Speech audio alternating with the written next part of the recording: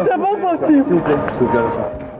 the dismay of his supporters, Shapour Bakhtiar, opponent to the Ayatollah's regime, was found dead on August 8, 1991.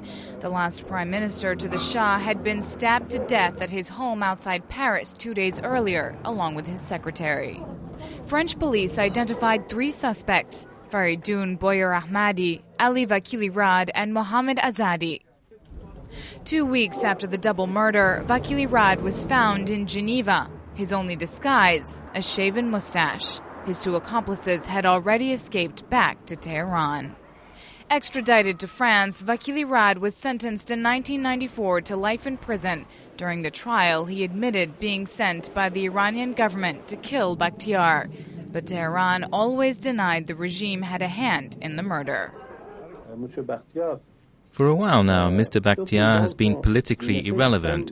He didn't present a threat to us. And it was not in our interest to have him killed. Bakhtiar had been a leading figure in the secular opposition to the Shah of Iran.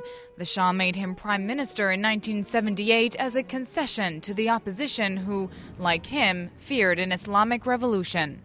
But the revolution took place anyway in February 1979. Bakhtiar fled to France, where he had lived as a student.